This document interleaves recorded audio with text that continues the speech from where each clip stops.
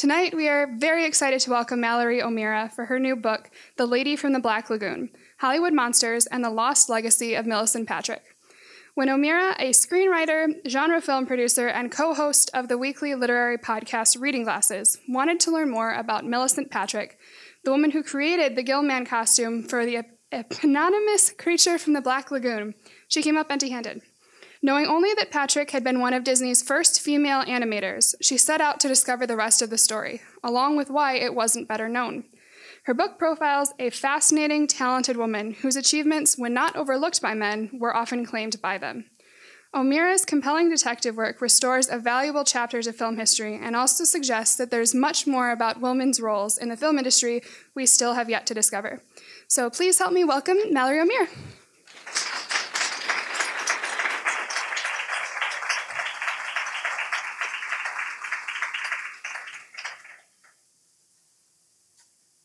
I want to thank you all for your patience. I'm on book tour right now. I don't know what dimension I'm in. I went to a different location and I walked in there and it was like my worst nightmare. I was like, there's none of my books. They don't know who I am. And then I went, oh no. So before I get started, I just want to let you all know I'm not going to be doing readings. I don't like doing readings. So I am going to talk to you all about Milicent, and I want to be in conversation with you. This book is a book that really invites conversation. How many have started reading or read it at all? All right, so some of you know that this is not a normal biography. And how many reading glassers are in the audience right now? Hell yeah. That's what's up. Okay, so if you don't know who I am, if you don't know what this book is all about, Milicent Patrick is my hero, and she designed the creature from the Black Lagoon, and I found out about her when I was a teenager, and I'm a huge monster nerd, as you can tell by looking at me from like 5 miles away. And no one else in my family likes horror, so I really had to teach myself. I didn't have a parent or older sibling or something to show me all the cool stuff. So what I did was I taught myself. I started watching all the classic Universal monster movies, Frankenstein, Dracula, Wolfman, who's my husband, and I got to Creature, who's the last one. And I watched it. I fell in love with it, even though it's from the 50s. It's black and white. It's kind of cheesy. I still think it holds up. I'm obviously extremely biased about this. And I loved it. So I did what all nerds do, and I went online and I wanted to find out behind the scenes photos, trivia. I wanted to know how that suit was made. And in amongst all the things I saw, pictures of the mask and facts about making the movie and shooting it underwater and all that cool stuff, there was a picture of a woman working on the monster suit. And I had never seen that before. Not only had I never seen a woman working on a monster suit, I had never seen a woman working on a horror movie. I had never seen a woman working on a movie, any movie. And it was like being struck by lightning. Up until that point, I really was very happy with being a monster fan. I still am a monster fan. But I never thought, hey, this is something I can do too. All of my heroes in that world, Rick Baker, Tom Savini, Dick Smith, Jack Pierce, they're all dudes. They're all dudes, and I'm not a dude. And so it just never occurred to me that that was something that I could do. And when I saw this picture of Milicent, it was like my brain exploded. I thought, oh my God, I could do this. And the caption for the photo said Milicent Patrick, illustrator and designer, and that was it. She was just this big magical floating question mark for a really long time. And I looked all over the internet. Back then, there wasn't even a Wikipedia page about her. And there is one now. I don't suggest that you read it unless the Wikipedia magical goblins have fixed it in some way, because it's full of errors the last time I saw it. And I didn't feel like fixing it because I felt like people had to buy the book if they wanted to get the good stuff. So I just left it up there. But back then there was nothing. There was like a few blogs and like one weird article on some science fiction website. But there wasn't anything, and the reason for that is that, so Milicent designed the creature. And when Universal Studios decided, hey, it's time to promote Creature from the Black Lagoon, they were looking for all kinds of wacky ways to promote the movie. And one of the less wacky ways was, hey, we have this woman who designed the creature. She's beautiful. She's captivating. Why don't we send her on a press tour to promote it? And it will be the beauty who created the beast. Great, awesome, cool. This was a time when Milicent was the only woman who had ever worked in a makeup shop. She was the first woman to do any of this. And also, no studio had ever sent a character designer, a creature designer, or even a makeup artist on tour to promote a movie. So this was like revolutionary, awesome stuff. Except Milicent's boss at Universal was a man named Bud Westmore. And I have lots of opinions about Bud Westmore, as you will find out. But Bud Westmore didn't like people knowing that he wasn't doing the design work. He headed up the monster shop. He was part of the great Westmore makeup dynasty. But he really was in admin duties. And that's part of the reason why he hired Milicent, was that so she could do design work, designing both beauty makeups, but also alien makeup, monster makeups. But back then, there was no IMDb. There was no 10-minute end crawl at the end of a movie. There was just, the heads of production were the only ones who got credit. So Bud Westmore, got to take credit for, and not just for Milicent's work, but everyone else in the shop, the mold makers, the sculptors, until now. And he said, whoa, whoa, whoa, whoa, whoa, that's not okay. And especially you can't send a woman out to do that. So he pitched a fit, talked to the publicity people at Universal and said, okay, we can do this, but only if we, as we would call rebrand. You have to rebrand the tour. And so she went from the beauty who created the beast to the beauty who lived with the beast. So she went from, I designed this, to I am his roommate / babysitter in some way. She got demoted to this weird maternal role, and she agreed. She's like, okay, I'll do that. And he said, also, one more thing. You have to lie and tell people that you didn't design it. You have to tell people that I'm the one who did this. And she still said yes, went off on the tour. People loved her. But while she was on the tour, he was super, super jealous. He started following all the radio stations, all the TV stations, all the newspapers who talked to her. He was just furious, even though she was lying the entire time. She had a script that she had to read. She was chaperoned, even though this lady was almost 40 and I think there's a kid in here, so I'm not going to swear. She's a grown lady. Definitely could have handled herself, but he was so jealous, so he fired her. And when she got back, she didn't have a job. And she never worked behind the scenes on Hollywood ever again. And that was it. She was just this magical floating question mark. No one knew where she went. No one knew if she was still alive. No one knew where she came from. And that was all anyone knew for decades, until, thank you for the internet, thank you nerds, these photos from the set started appearing from people's collections. But even then, they were just like, oh, well, here's this lady working on the monster suit. We don't know really what her deal is or where she came from. And so she was this mystery. So cut to many years later, I became a horror filmmaker myself, thanks in part to Milicent. And she was a talisman for me, really. Every time I dealt with some hot garbage from somebody on set or some person that was awful to me, she was reminding me that no, I belong here. I have every right to make monsters. I have every right to tell stories. I have every right to tell art.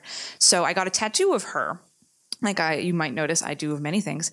And when you get a tattoo of someone, you sort of become like a kiosk of information about them. But the only problem is with Milicent, I really didn't have anything to give anybody. I just said she designed the creature from the Black Lagoon, ... And she was just, again, this mystery. So a few weeks after I got the tattoo, I was at a party in New York City where I lived at the time. And I was in a conversation with a literary agent friend of mine. And he said, oh, I saw on Facebook, you got this tattoo. Who is she? And I gave him my little tiny spiel. And he said, that would make a great book. And I laughed. And he said, no, that would make a great book. So I spent the next year of my life researching her, spent all of my savings, moved to Los Angeles, completely changed my life. And I finally found everything that happened to her. And that is what this book is. And while I was writing it, as some of you know, this is not a normal biography. It's also part memoir. And the reason why I did that is I think that every nerd needs at least one normal person in their life to kind of balance them out a little bit. And my normal friend is my friend named Kate. And while I was working on it, she said, okay, cool, Mallory. Why would I want to read this book if I don't care about Creature from the Black Lagoon? And the first words out of my mouth were, oh, because what happened to Milicent Patrick is still happening right now. And she said, you should probably put that in the book. So I started, the best way I knew how to do that was to give some of my own stories from working as a filmmaker. People who had harassed me, people who had talked down to me and prevented me from doing my job and were generally garbage people. And it sort of really started to flow that way. And I feel very close to Milicent. We have a lot of parallels in our life. So I started to make it this twin narrative. And then I started including parts of my detective work. Because what better way to illustrate how devastating the effects of that one decision of Bud Westmore that created decades and decades of nobody knowing who this woman was than me showing how difficult it was to find her.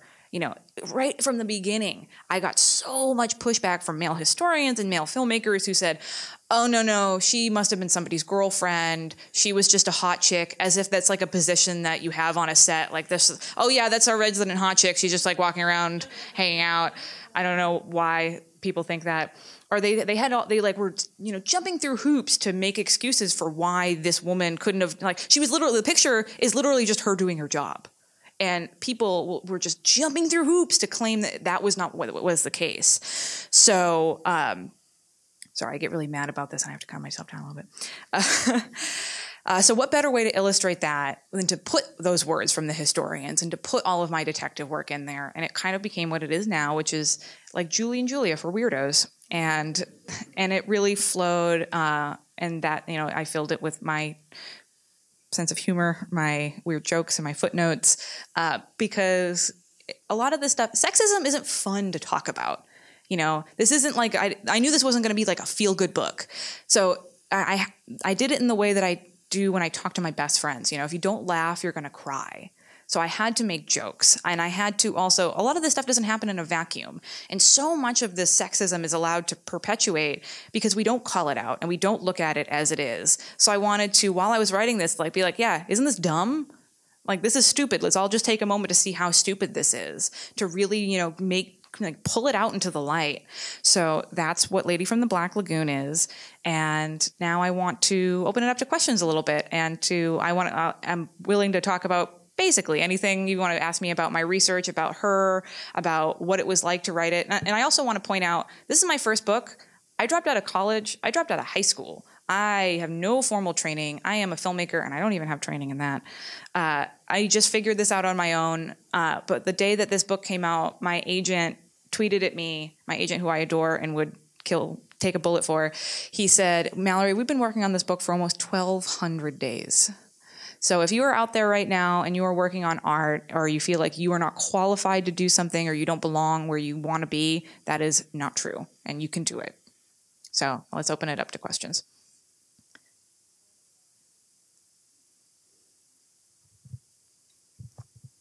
Hi. Oh, it is on? Okay. Do you want me to say my name? If you want. I'm Ash. Hi. Hi. You're a glasser. Yes, I am. Yay. Thank you for buying my book. Of course. I just bought my second copy.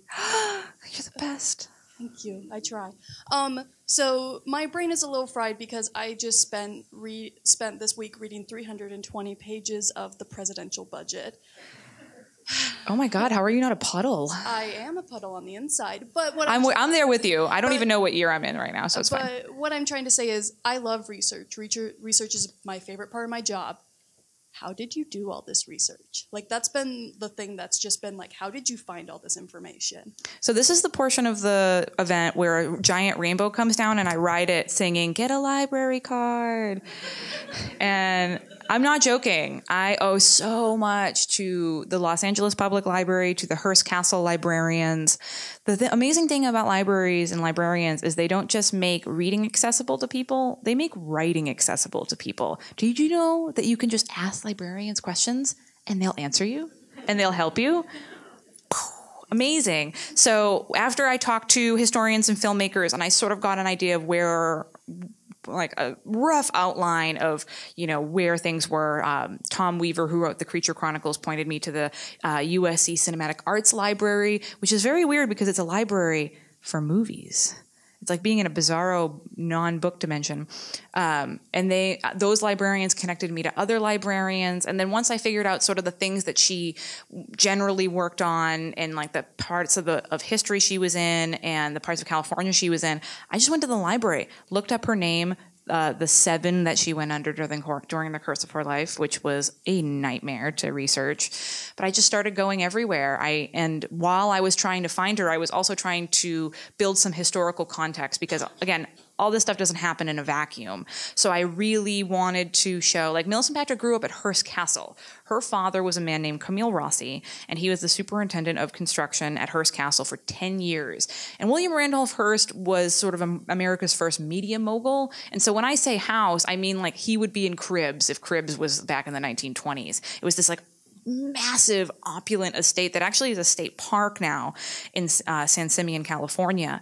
And so that's where she grew up. So I couldn't just be like, oh yeah, that's where Milicent grew up. I really wanted to give an idea of what that was like for her. You know, this was a place that like Charlie Chaplin hung out at. So there was like celebrities. It was this beautiful place. And like, I really wanted to show how that affected her. And I can't do that without tons and tons of research. So God, I don't even want to know. I maybe read 50 to 100 books for this book. You become sort of a wood chipper of research materials. But again, I just looked at the library. I really didn't buy that much. I bought a couple of books because I wanted to highlight them. And I would never do that to a library book. So, but yeah, if you're trying to find out more information about a subject or you want to write about a subject, get a library card. Hi, my name is Ryan. Hi, Ryan. I have kind of an oddball question. I've got to run. I'm an oddball person. I'm ready for you. Cool. I know a couple of years ago, my friend Britt and I actually got a chance to meet Rico Browning. Awesome. Your friend Britt with really good hair. Yes. That I'm obviously biased about. Yes. I don't know if maybe you got a chance to talk to any of the surviving cast or crew from that. Maybe they knew anything else about her by chance. No, unfortunately, I did not get to talk to Julie Adams or Rico Browning. Especially Rico Browning doesn't remember Milicent. But remember, Milicent worked on the pre-production of this movie, so she wasn't on set very much. The pictures that you see of her working on the suit, most of those pictures come from something called the tank test, where they were like, okay, cool, this looks great. Will the person inside of it die if we put them underwater? So it was they had this massive tank on the Universal lot, and Milicent was there working on it and painting it and making sure it looked the right way on regular camera and also underwater camera. So she didn't really interact with the actors too much. So it was more important for me to talk to historians who talked to people who worked on the film. So yeah, unfortunately, I never got to talk to Julie Adams. Rest in peace. She is, I can't swear. She is amazing. Thank you, Mallory, for coming. That's interesting. I saw the movie the year it came out. Wow. And I can tell you, we thought it was really scary. It was in a small town in North Carolina, and it really was the talk of the town, 1954, I believe. Now, my question is, did Milicent just work on the design, or did she actually work on making the monster, making the costume? Oh no! Used? So Milicent was what we would call now a concept artist. She did work on the suit painting wise, but she was not a sculptor. She did not work on molds. Her job in the makeup shop was whether it was like beauty makeup, like lipstick, facial hair, stuff like that, or like a crazy alien. She sketched out things for the sculptors to create. So she did not do any sculpting herself. I have a comment and then a question. I think the creature is one of the best creations as far as monsters and movies. Again, lots of bias tonight. Like yes, I agree. And it certainly doesn't get the amount of hoopla that Frankenstein gets and Dracula, stuff like that. But my question is, since she was an artist, right? She worked for Disney, and she also sort of broke a few barriers in Disney, from what I understand. Like they didn't let women do certain things, but they let her do it. Where was the inspiration for the design of the creature? Was there any information when you did your research where she came up with some of the ideas for what the creature would look like? Oh, yeah. So you have to remember, Milicent was the second person to make the creature. The way that it worked was the first round of creature. William Allen, who was the producer of this movie, he wanted basically like a wet King Kong. He wanted a Beauty and the Beast story. So he wanted a creature that was full of empathy, was very like romantic looking. And he, instead of giving it to the makeup shop, he asked the prop department to do it. Terrible idea. So the first round of creature basically looked like, those weird full body spandex onesies? It was like that, but with like a guppy head. It was terrible in the way that it didn't look scary. It just looked weird. So the entire production team at Universal was like, this is garbage. We can't do this. So they went back to the makeup shop and were like, hey, can you guys do this very quickly? So what Milicent did is she talked to William Allen and the director and Bud Westmore, and she did a lot of research into Devonian age fossils, ancient lizards, ancient fish. So when you were looking at the creature, that's, I think, one of the many reasons why he looks so great is she wanted something that, I mean, in 1954, we went from being afraid of like old world Gothic monsters to being afraid of space. And this was the, like the sci-fi explosion at Universal and all over every movie studio. So there was a bit of a higher suspension of disbelief because people were getting a little bit more knowledgeable about science. So she wanted something that was a little bit believable. Like back in 1954, you probably don't think vampires are real, but a half man, half fish that lives in the Amazon River could conceivably be a thing. So she did she really went like scientific, and that's why it looks the way that it does. Hi, my name is Rachel. Hi, Rachel. I'm an illustrator, so I'm super interested in this book and everything about it. My question is, I know that this book is mostly about Milicent and your experiences, but while you were doing the research, did you come across more women in the industry that were overlooked and like who had the similar experiences and that we'd love to know more about? Yeah, actually, someone that I didn't write too much about in the book is a woman named Ginger Stanley, and she was Julie Adams' stunt double. And she did a lot of the underwater swimming shots. And she, again, God, I can't swear. She was awesome. And also there was a woman who, she does get credit, but I think she should be more lauded. There was a woman named Julia Morgan who was the architect at Hearst Castle.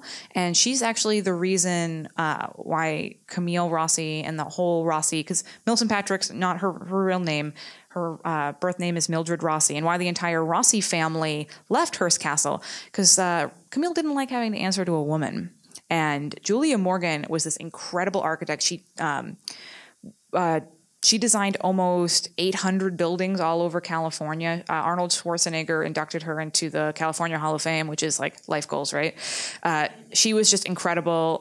There was also a woman named Nelbert Chouinard, and she was the woman who owned the art school that Milicent went to. And like just a year after women were allowed to vote, Nelbert Chouinard opened her own art school in Southern California and ran it and like made it this incredible art school. And she's the reason why Disney is the way that it is, because Disney back then couldn't afford to train his animators. And he went to all the art schools all over Southern California and they all turned him down. But Nelbert Chouinard said, okay, look, I know you can't pay me right now, but we'll figure something out. And Walt Disney himself would drive all these animators in his big car down to the Chouinard Institute and get them trained up there, all because of Nelbert. So that's where this Disney Chouinard Institute pipeline came. And so Disney kind of got the first pick of all the artists there. And he hired Milicent himself because that's where she went to school. But throughout the entire book, there's some really, really amazing women that I think more people need to know about. I think we have one down front here. Someone with great glasses. Oh, and so many cool people here. Hi. Is it on? Hi. Yeah. Hi, I'm Charlotte. And I know you. Yeah, hi. Are those jawbones? Yes. Oh, so cool. Now that you have a taste for research and writing on fiction, do you have another book in you, or are you going to take a break for a bit? I don't take breaks. What are those? That's crazy. I have 3 books that I'm working on right now. Awesome. They're all nonfiction. 2 are more adult nonfiction. One is going to be another biography, which I swore that I would never do again. I think it's kind of like marriage, where after this book took so much out of me emotionally, just because Milicent means so much to me. Like I cry at the end of every time I ever read it, every pass, even the copy edits, I cry. Milicent means so much to me, so it's really hard for me to write this book. And I was like, I'm never doing it again. It's too hard. And then 2 weeks after I passed in the final book, looking online, because why do I go on the internet? And I saw this mention of a woman who worked on another classic monster movie, and I'm doing that. And then I'm doing another, it's not movie related, but it's a feminist history of something that no one's written before. And then I'm working on a YA book about filmmaking, because I hate sleeping. And I think we have someone right down front. Hi, my name's Jennifer. Hi, Jennifer. Yes, or at Fudsky on Twitter. We've talked before. Yay! So I have a question about spoilers. When you sold your soul to the Mormons to get more information, please tell me more about that research. Thank you. Oh, that was wild. So there was a lot of weird. So I went to many different kinds of libraries for this book.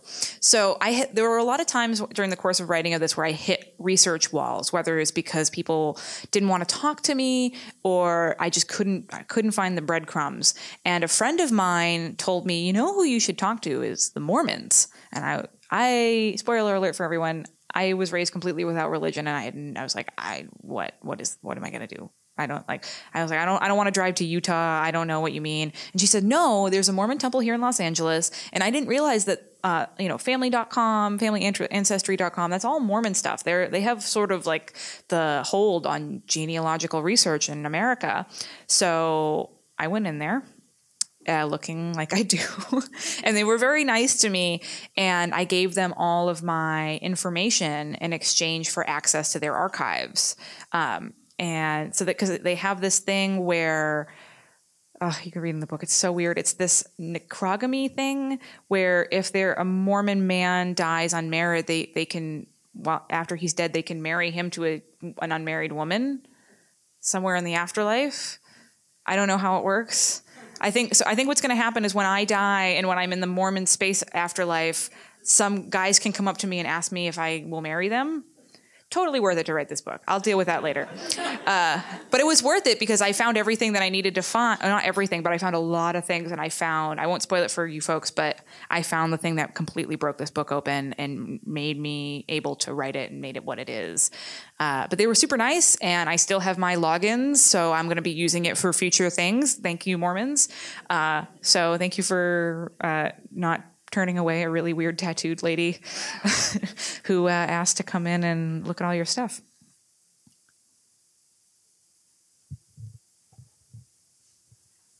Is that a creature tattoo? That was my first thing to say, yes. Oh, that is so cool. That's awesome. Thank you.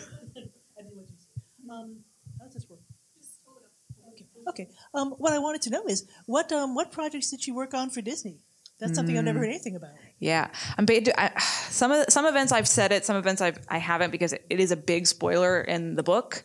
I will say she worked on my absolute favorite animated monster, and some of the other things she worked on, she animated on Dumbo. And if you've ever seen a movie called The Reluctant Dragon, it's sort of it's like a mashup of live action and animation, and she worked on that, but she also is in it.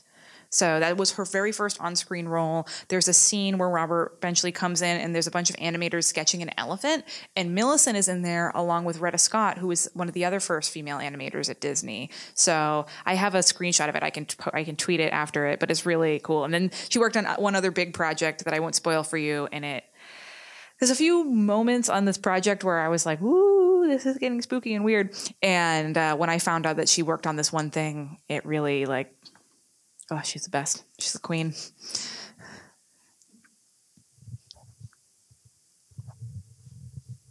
Were you able in any way through letters or anything like that to get a sense of what she was thinking and feeling?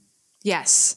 I guess I'll spoil it for you folks. I found her family, and that really broke everything open. And being able to talk to her niece gave me, up until that point, was getting a good sense of who she was as an artist and her career, but I really didn't get a sense of who she was as a person.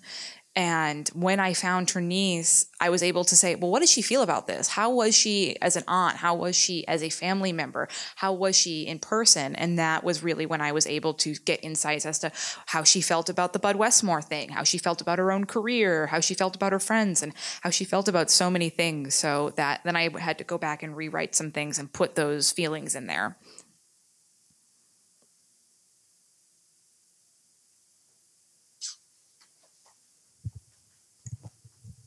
Hi, Hi. I'm Amelia. Hi. So you mentioned several incidents in your own life throughout the book where people either made assumptions as to who you were in your working life, or that that you were somebody's date, girlfriend, Yes. got where you were with your feminine wiles. Trying to keep this clean.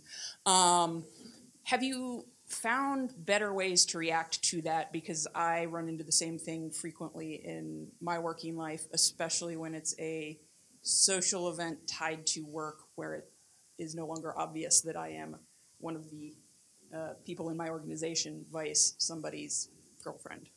My favorite thing to do when you react, when that stuff happens, is to completely turn it around on them. Because I feel like when that happens to me, it's like, you know those video games where you can have 3 responses? And you're like, all right, do you want to be mean? Do you want to be nice? Do you want to disappear in a puff of smoke? So for me, it's always like, do I want to be sarcastic? Do I want to freak out and be mad? Or my favorite thing is to just be like, what are you talking about? And force them to say what they mean out loud, because it's completely non-confrontational. And then sometimes, I hate to give a pass to any of these garbage people, but sometimes they really don't even realize what they're saying is so offensive. And being forced to voice it, like just watching those terrible words come out of their mouth, they're like, oh God, I'm terrible. But it's a really easy way for you to diffuse the situation, because my response, my initial response to things is to freeze. Especially when there was a moment that I talk about in the book. Actually, you know what? I'll tell a story that I didn't put in the book. There's a lot of stuff that has happened to me as a filmmaker that I didn't want this book to be depressing, so I didn't put all of my stories in there. Also, how are we on time?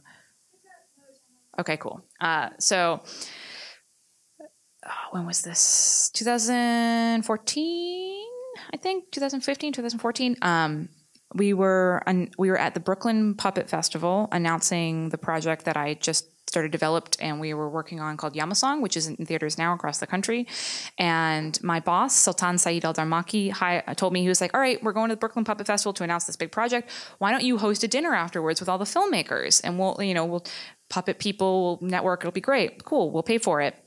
So after the big announcement, after the big event, we went to a restaurant and people were, are all drinking and eating food. And this very prominent director comes in. He wasn't invited. I didn't even know that he was going to be there, but he sort of came in, and I was like, "Oh, you know what? It's fine. You're cool. This is all networking. Yeah, sure. Come on in." And he sort of sat down at the table and positioned himself as if it was his party now. And he started introducing people and talking to people, inviting them in.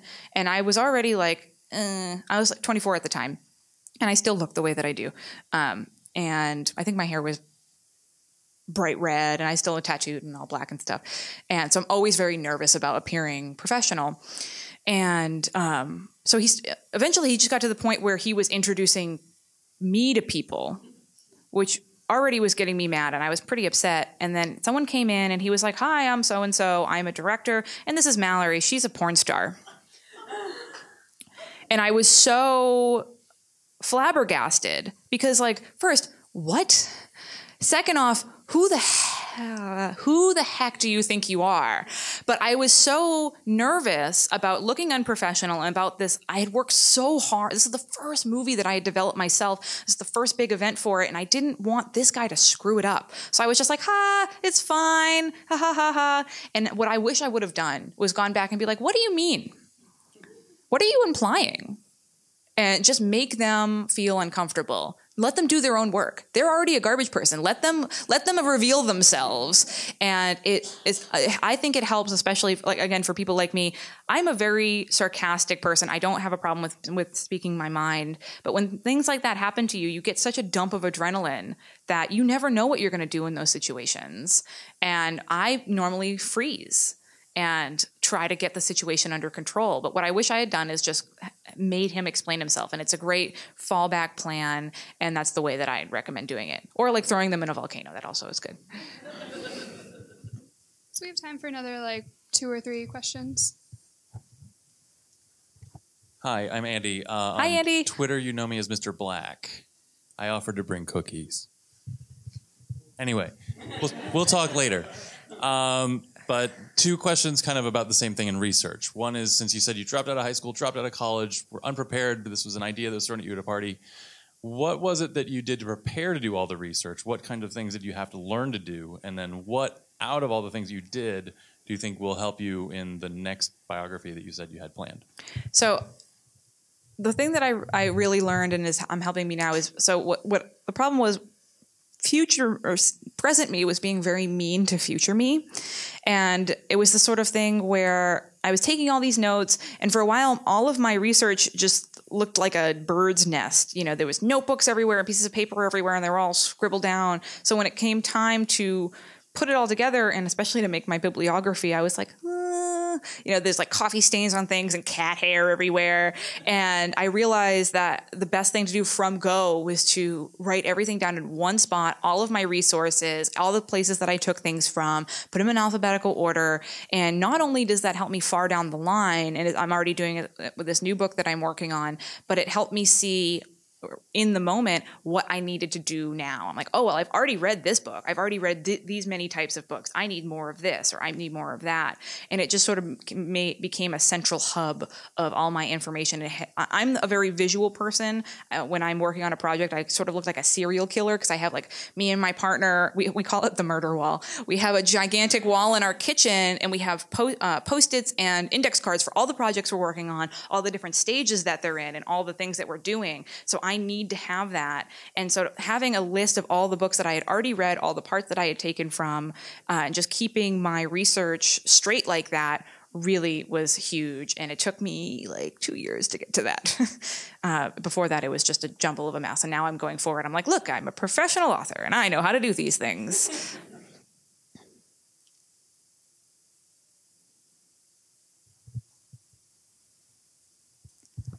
Hi. A few years ago, there was a viral rejection letter from Walt Disney to a female animator, and he basically said, you know, don't apply. This is a men's only field. I was just curious what changed his thinking on that and allowed Milicent to break that glass ceiling. Well, what's interesting about Disney at the time was that, so holding that piece, it was also a really great place for female artists to work. So what a lot of people don't realize is that most of the animators at that time were men, but to get those animators' drawings as a movie, you had to put them onto cells. And that's the shorthand for these like celluloid acetate, I think it's called. It's like this see-through stuff. And so someone needed to paint and ink those scenes onto these tiny little cells that were like the size of a quarter. And that every single person who did that was a woman. There was a massive building called the Ink and Paint building that men weren't even allowed to go into. And it was just full of women doing all of those things. And that's where Milicent started. She started in painting and then worked to inking. And what happened was so many of those women were just so, I'm not going to swear, so freaking good that they got promoted. And what Milicent's path was, she went into color effects and special effects first. So the first thing she worked on animating, she was color animating. So she wasn't animating with ink and drawings. She was animating 100% with paint. And she was great at that, so she got bumped up to being an in-betweener. Retta Scott, who was the first female credited with animation on Bambi, she moved from the story department. So I think this is very indicative. Almost every system works like this, where there's not like hey, we need a bunch of women. Women work in these ancillary jobs, and they're so freaking good at it that they're like, oh, I guess we can bring them in here. I guess, man, okay, fine. And then they were amazing at their job, and they're just so good you can't argue with them. So that's sort of how it happened. But yeah, so Disney was on one hand great, but on the other hand, a terrible garbage person. So but it was, for the time, it was a great place for women to work because they could get in through those like backdoor avenues. We have time for one more question. There's one more. All right. Well, thank you so much for coming out. Can we get one more round of applause for Mallory? And for you. Thank you, everyone. Sorry I was late.